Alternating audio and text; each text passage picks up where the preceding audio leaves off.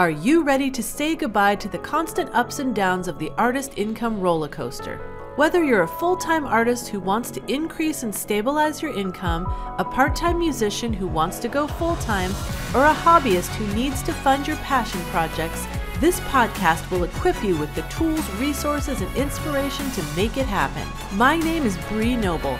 I'm a musician, best-selling author, and educator whose mission is to help musicians like you to increase the income you're already making and tap into new income streams so you can create a more diverse, stable, reliable income from music and finally ditch the starving artist mentality.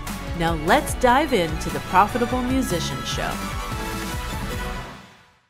Hello and welcome to the podcast. My name is Bree Noble and I am excited to be here today with Ariane from Olympia Coaching. And of course, on this show, we talk a lot about making money from music, being profitable, but we also know that the mindset behind what we do is so related to the profitability. And if you're thinking, okay, you're going to talk about mindset and you're going to move on to the next episode. No, not so fast. It's really important because I have found in my career, and I know we'll talk about this with Ariane today, that mindset is so much of what makes us profitable musicians. We need to have confidence. We need to have dealt with all the fears that are holding us back. We need to do things that are uncomfortable and know that we can handle it. All those things are important for becoming a profitable musician. So with that being said, I'm excited to get into this with Ariane. And now we're going to talk too about some of the things that come up when we are introverts. And I am not an introvert. So I'm really excited to talk about this because I know a lot of the students that I work with are. So before we do that though, I'd love to know your background, Ariane. How did you get involved in the music business and how did you get started with this coaching program that you have now? Yeah, so hello everyone, and thank you, Bree, for having me here on your show. I really appreciate it. And so I started in my career in the music business just after graduating university. I've always wanted to work in music. Like many of us, music was my first love and my big passion.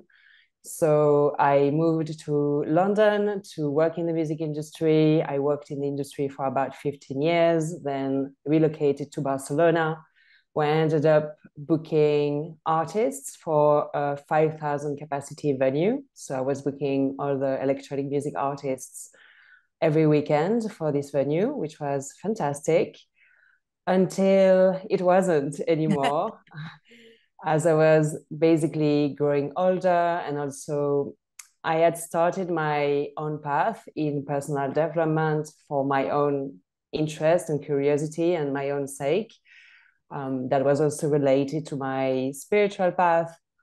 And what I was learning was just really life-changing for me. All these concepts that now, where I'm standing now, it feels very integrated, let's say. But at the time, it felt very new to me, the fact that, wow, I create my own reality. My thoughts really are at the root of everything and my beliefs. And, I get to change myself if I want to experience a different reality. So I just found that so fascinating and incredible. And also what happened was that my job in the music industry, which had been my job as a booker in this venue, which had been so fulfilling and fun. And, I loved it because I was able to book any artist that I wanted. I got to give a lot of artists the chance to play in Barcelona for the first time. So that was very fulfilling, but there came a point where it wasn't fulfilling for me anymore, for where I was on my journey, and it wasn't meaningful anymore. And I really wanted to do something that mattered more to me with the time that I had left on this earth. And I really wanted to help artists in a more direct way and people from the music industry by helping them really be the best that they can be and achieve their potential and achieve their dreams. So this is why I retrained as a coach and created my business to support people doing that exactly like you do as well. I love that. And As you're talking, like I've definitely talked about how our thoughts create our feelings, our actions, and our results. And like you said, it's become just an integrated part of the way that I think now. And it's hard to like realize there are people that don't have this piece of information, which now seems like just like my worldview, right? But, before that, it can completely change the way that you think because you feel like you are a victim of your circumstances and you don't have any chance to change that. So why do you think that so many people don't kind of have that outlook on the world? Like it's we are full of programming and conditioning. So in a way, it's not our fault, depending on how we were raised. And even coaching, I know coaching is quite big in the US. It's not so big in Europe. So we don't even have that mindset so much here in Europe. And I'm French. I know that in France, we complain a lot all the time. French people just complain. And so it's easy to get into that victim mindset, like you said, and let go of your power and just blame and just complain and feel like you're not in control when you are. And it's so much more empowering, right? To actually take responsibility and to realize, okay, there's so many things I can do within myself, and how will my transformation is what's going to create those different results. So I don't know why. I think we all are at different stages of our journey and of our personal growth journey.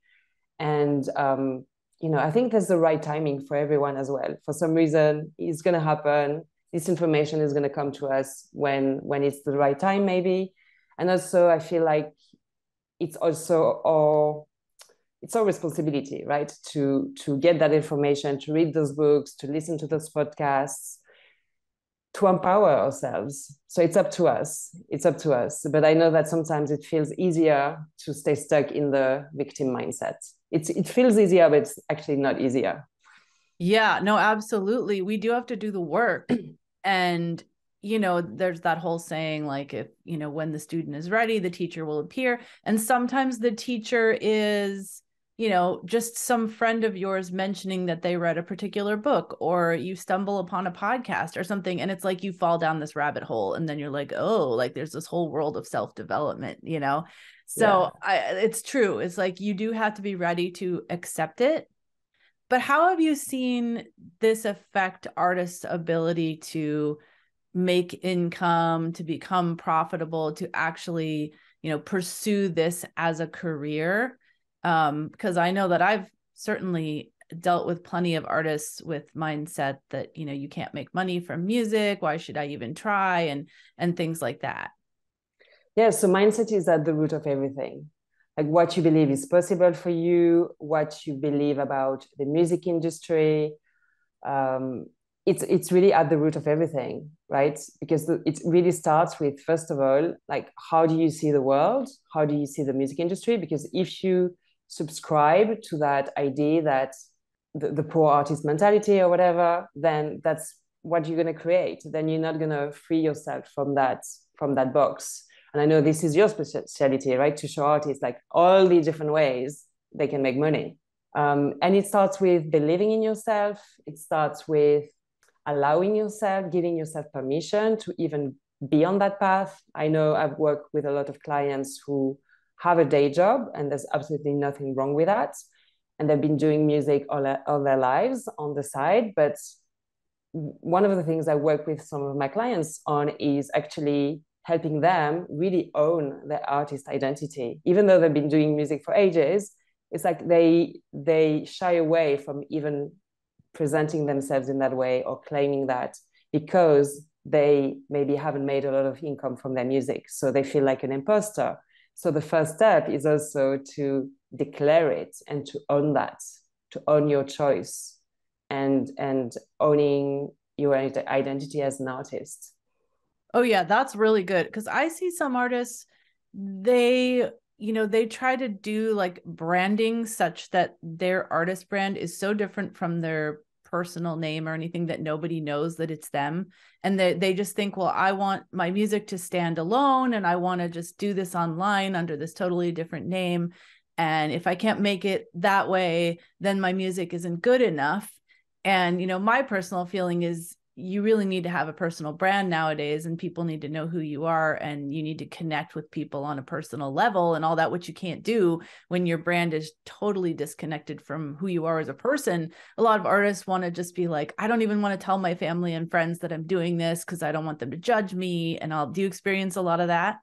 Right. And this is why it's so important, right? That they work on their fears. If that's your case, if you have this fear of judgment, fear of failure, all those things, first of all, it's completely normal because what you're doing is brave, it's courageous. And this is why it's so important for you to work on those fears.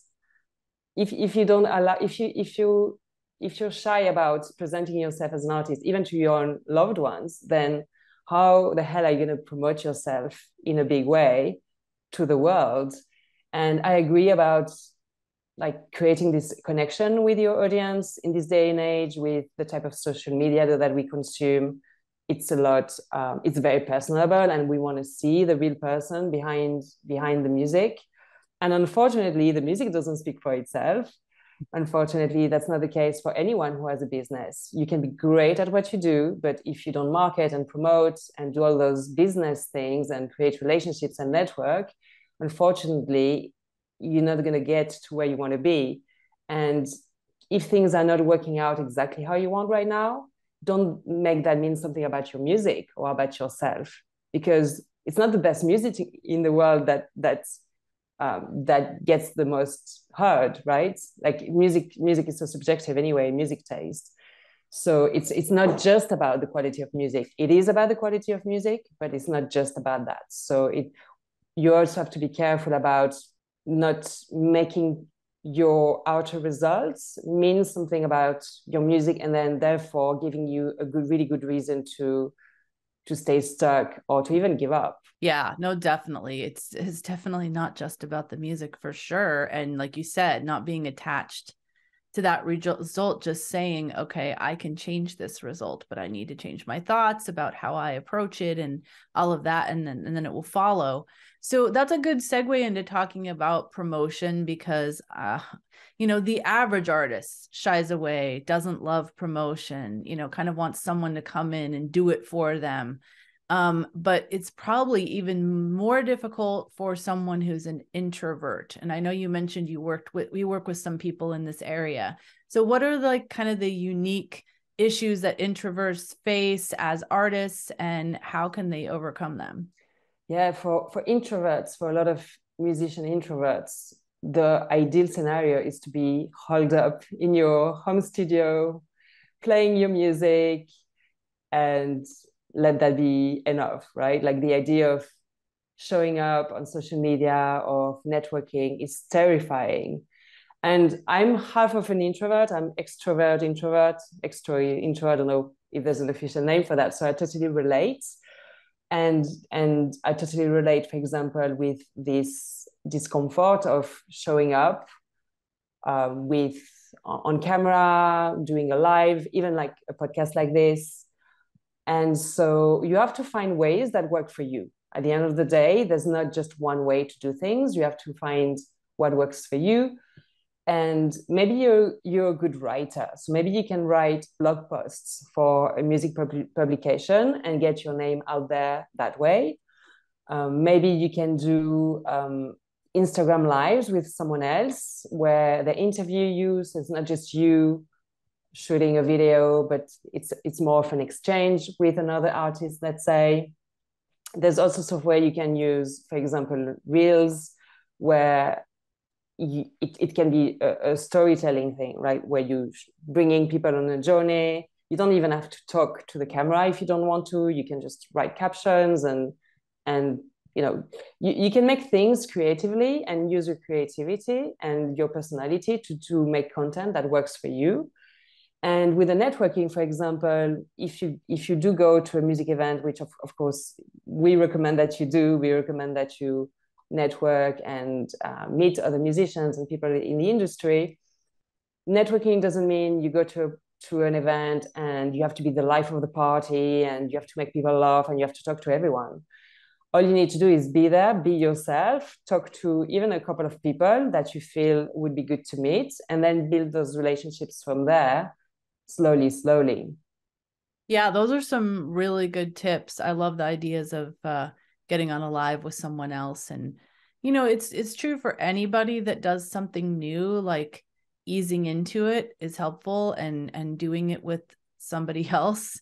Like I know the first podcast that I did, like I felt good that at least there was someone else there with me when I was interviewing. I knew that like it was my job to like direct the conversation, but still I knew I didn't have to be talking the whole time. So, that made it easier to start way back in 2015 when I started podcasting. And so that's a really good tip. Or like maybe, bring another musician friend with you to an event if you need to, and maybe you both, you target each a few people that you want to meet, and then, you do it together, right? You have a wingman, a wing person or whatever to help you out. That could be a way to do it. I know that getting on video can be a little bit daunting, especially for introverts. And you mentioned a few tips on that, but do you have any more tips as far as how to help them? Just, I've seen so many artists like literally be paralyzed by fear when it comes to making social media content with video. Yeah, so make it easy for yourself. What would be, like, you have to ask yourself, what would be a little baby step that I'm willing to take, even if it's uncomfortable? So you do have to lean into the discomfort, but do it in a way like ease yourself in, like you said. So what would be a first baby step? Maybe it's just you putting your phone on a tripod and just jamming with your instruments, pretending there's no one there, pretending there's not a camera looking, and just shooting some content, and then just taking a bit of that, right? Like you don't have to do something that really makes you feel like you want to throw up, but you have to start somewhere. And the thing is, it's like everything, it gets easier with practice. There's no way around this, right? Like the more you do it, the more comfortable you get, the more used you are to doing it. And it's a practice and it's a skill. And like every skill, it can be learned. Yeah, so, I mean, we've all been through that, getting on stage, right? At some point, we'd never been on stage before, and we had to step on stage for the first time. Yeah. So we've all kind of been through that, but it's been so long for some of us because we've been performing on stage for so long. Like this is a totally new stage, and we have to go through that again. And we don't remember what that was like to feel totally green and uncomfortable. Yes. And also you have to face, like when we say face the fear, like really face the fear, which means ask yourself, what are you really worried about? What are you really scared about? You can even write this on a piece of paper. I'm really scared that I will feel judged. I'm really scared that people might think whatever. So put those fears on paper, and then you can look at them from a distance. So you start to put them in perspective in a way, and start to ask yourself, how true are those fears? Because our brain is a story-making machine, and most of the things that our brains make, most of the stories are actually complete bullshit. Is it okay to swear on your show? I didn't ask before. Oh yeah, it's fine. So you have to get real with your own thoughts and realize what is complete story making, what is a complete lie, what is real. And then for the things that feel more real, then ask yourself, okay, what can you do to diminish the consequences if this were to happen, if this worst case scenario that you think is probable, it were to happen, what would you do next? How would you bounce back from that? So it's really having a conversation with your fear, and also giving that part of you that is scared and worried, giving it what it needs. So this part of you is worried or scared for a reason, because no one wants to feel like an outcast. No one wants to feel judged. It comes from like those very basic needs to feel loved and to feel like you belong. So ask this part of you, what is it really afraid of? And then what does this part of you need to hear? because then you get to access this other part of you, which is the wise, empowered, confident part of you that's also within you. And you get to talk from that part of you to the other part of you. Like, I don't know if that makes sense, but we are made of all these different parts, and they all need to be acknowledged and seen and heard. So it's like giving yourself the reassurance that you need, in a way. Yeah. I mean, all of us have a confident part of ourselves that, you know, we are able to usually mentor or coach other people, but we have a hard time seeing our own issues or coaching ourselves. And so what you're saying is like, bring that part out and coach yourself. Yeah, there's a lot of what you just said that I really like. I definitely tell artists to go down that worst case scenario thing. It's like sometimes the fear is even blocking us from seeing what that worst case scenario would be. Like, we just feel this generalized fear around it, but have we ever really diagnosed, like, what do we think is going to happen for real? If I put myself out there on video, like, what's the worst thing I think could happen? Oh, I would get, you know, I'd get a hater, I'd get a negative comment, whatever. And then you go beyond that. Okay, well, you know, then what would I do? Like you said, what would I do about that? Or where would that go? Where would that lead? Or like, you know, let's just say, okay, then, you know, 20 people unfollowed me because they believed that person and that I was a terrible artist or whatever. Okay, so 20 people unfollowed me. They probably weren't very good fans anyway, you know, and you just keep going down that and like realizing that that worst case thing really isn't that bad in the grand scheme of things. And Exactly. then the other thing that you know, we're kind of getting at that I think is really important is not to have shame around having that fear, right? Because our nature is to try to protect ourselves. We have that fight or flight. And so, like you said, you know, it makes sense that we have that fear because we are doing something uncomfortable and hard and maybe something we've never done before, or, you know, that, like you said, we feel like we have these ideas of what might happen if we do it. And so we're immediately just running away, trying to run away from it in our mind. And that's a natural inclination based upon just our humanity. But so we need to be okay with that. But then also, like, these are the tools I need to use to train myself that this actually isn't something that I should be running away against. And it's not like so scary. Yeah. And you will only teach yourself that by doing it. Yep. Once you do it once and you realize, oh, wow, I'm alive, I survived. So then you can do it again. And then you can take bigger and bigger steps, right? You can put yourself out there in a bigger way, one step at a time. So you're building that sense of confidence and trust, and you're weakening the fears by actually taking that action. And then realize also what amazing things could happen because I'm putting myself out there in that way. Like you should think about maybe the fears and the worst case scenario, but also what is the best case scenario? What is that allowing me to do when I take that step? And who am I becoming when I take that step? What does that mean about me? Yeah, no, that's really cool. And I mean, not only does it start to give you FOMO, like, wow, if I don't do this thing, look what I'm going to miss out on. But also, like you said, like, I can become this badass. Like, I have this path in order to become this badass that I look at other people and they're just they're on video all the time and it looks so easy for them and we desire to be like them. And then we see, oh, there is a path to even become that. And I could be that too. Yeah. And then you'd be surprised. Then you get to look back on your journey and realize, oh, wow, you can realize how far you've come. And that's also really beautiful. Yeah, absolutely. Well, what advice do you have for artists that maybe are employing some of this and they feel like they're trying really hard, but they're just not having the kind of success in their career that they want? Yeah. So as we know, a career in music is not like a straightforward, easy path, right? It's definitely lots of highs and lows, and there's moments where things seem to be working out, then there's stagnation, or it can even feel like you're going backwards. And first of all is to accept that everything is cyclical. Like in nature, we have summer, spring, winter, we have different cycles.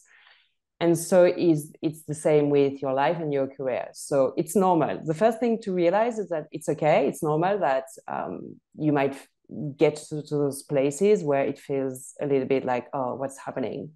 So first of all, like when you get into that mindset of there's nothing wrong with me experiencing this right now, it really lessens that anxiety around it.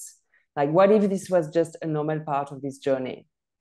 And also, I feel like, you know, on the hero's journey, there's definitely difficulties along the path. There's also help along the path, right? Like you can also get support, you can hire help. And all these moments of difficulty can be exit points. So this is where you choose, like, am I going to exit? Am I going to give up? Or am I going to keep going?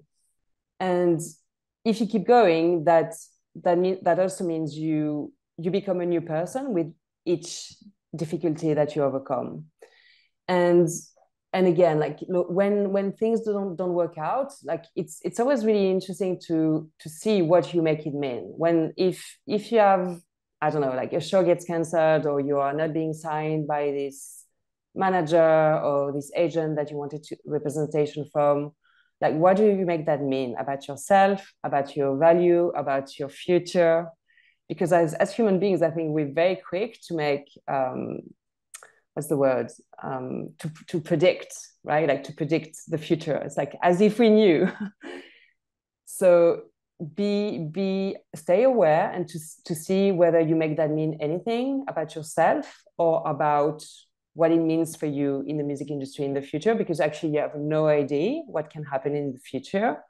You have no idea where the next opportunity will come from and when. So what I find is personally, I find it's really helpful to zoom out, to really zoom out and see it from like a bigger perspective.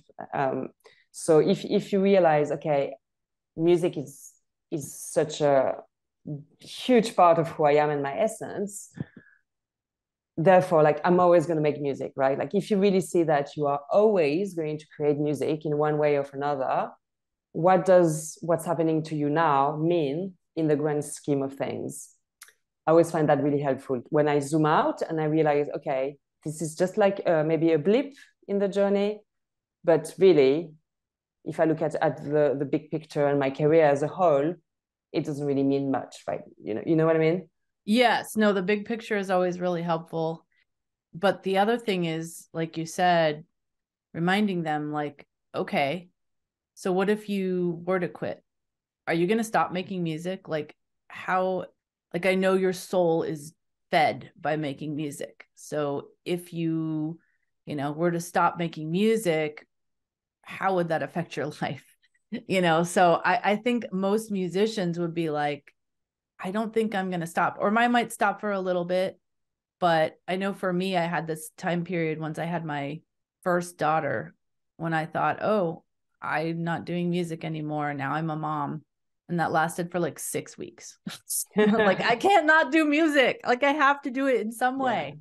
Yeah. So, sometimes you just need a little sabbatical, or just a little time off. You're burnt out. You've been pedaling really hard and you feel like you're, still on first gear or whatever, not going very fast.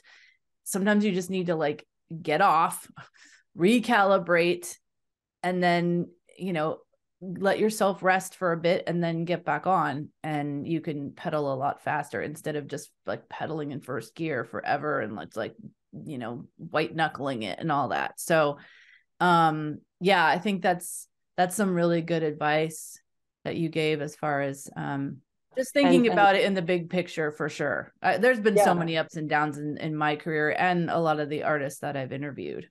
Yeah, and like you said, it's totally okay if you decide to step back for a little bit to ease the pressure and maybe to focus on a different creative project or a different part of your life, knowing that you will come back refreshed with a different perspective. Because again, with mindset, it's really important to stay aware of where is your focus, because when things are not working out, typically, I mean, we do have a negativity bias as humans. We tend to fixate on what is not working and on the negative much more than what we do on the positive. So especially on those moments, like you have to stay aware and see, am I just fixating on what's not working? Am I just focusing on the problem here? Or am I focusing on a possible solution? Am I focusing on my progress? Even though I'm not where I want to be right now, still there's been progress. Like every day, actually, you take action, there's progress. Are you focusing on your resources and what's actually possible for you and what is in your control? And what is in your control is definitely how you experience the situation. So your emotions, your expectations, your ability to change your focus and your perspective. So that is in your control.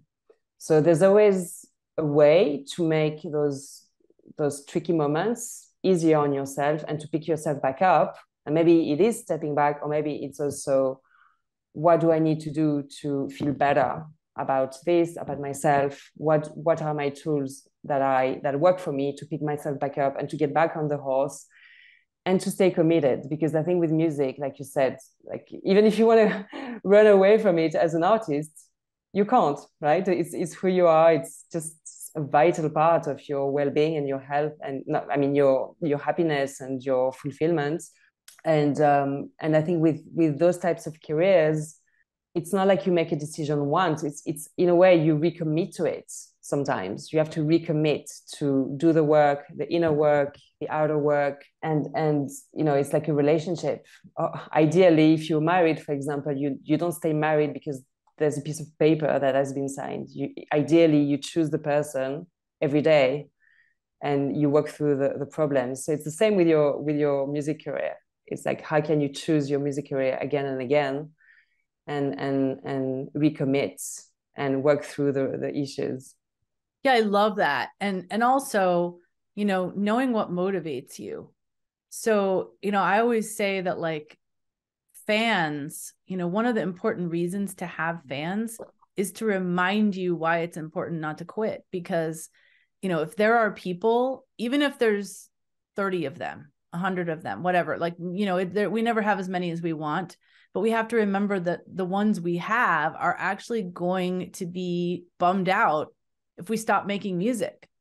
They're actually waiting around going, when are you going to put out your next song? So you have to remember who those people are and that they exist. And even if there's not as many as you want, there are some, and, focus on those people and, create something for yourself where you can remind yourself how much those people care. Maybe they've responded to some of your emails and you've got those saved in a folder, or maybe they've put, comments on your social media that you can go back and look at, or save them in a document or something like that. Sometimes we just need to remember the impact that we're making outside of ourselves. And it isn't totally about ourselves. Of course it is. We have to feel, fulfilled and all that. We also have to remember that, there are other people out there that are being impacted by what we're doing, and that, we're doing it for them too. Exactly. And you should totally save those comments and any person that writes to you to tell you how you really helped them, maybe through a rough patch they had in their lives, because the lyrics, your songs talk about that kind of topic. You should definitely keep track of those comments and keep, like you said, keep them in a document. And maybe you will look at it, maybe not, but just knowing that it's there, knowing, like, it's like remembering, because sometimes we just forget. So it's like remembering how your work is important, remembering that it has a real impact in the world, and also remembering your why. Like this is like back to basics, remembering your why. Why are you even on this artistic path? Why is it important to you? How does, like, what is your purpose? Why are you even doing this in the first place? And what makes the journey worth it? Exactly. What makes the journey worth it? That's really great. This has been so good. Thank you so much for delving into these subjects that I think really are the underlying things that help us make income, become profitable as a musician, where can people find you online so they can continue this conversation? So they can check my website, olympiacoaching.com. That's OLYMPIA coaching.com. I've got some free resources on there, lots of content and some coaching programs to support artists with all that mindset stuff and to help them find clarity, direction, and feel more confident so that they can achieve their goals. So, and I'm also on Instagram, same thing, Olympia Coaching. Olympia Coaching on Instagram. Great. Yeah, and I do offer free consultations. So if you're interested in those kind of topics, if what we chatted about today resonates, then feel free to book a consultation with me. I would love to hear from you and to get to know you more.